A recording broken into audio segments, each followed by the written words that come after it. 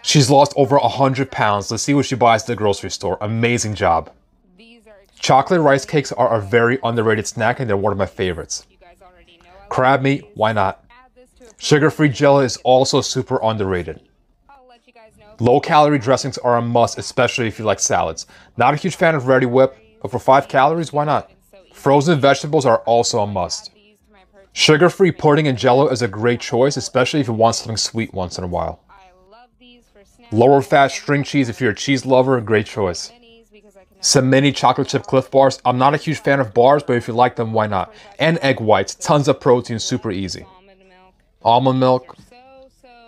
Those Fiber One snacks are very, very underrated. And she got some rice, good choice. Tuna, you gotta have your tuna. Not really sure what that is, but I think you bake those in the oven. And this proves that you don't have to eat chicken and broccoli to lose weight. Amazing job. Follow for more.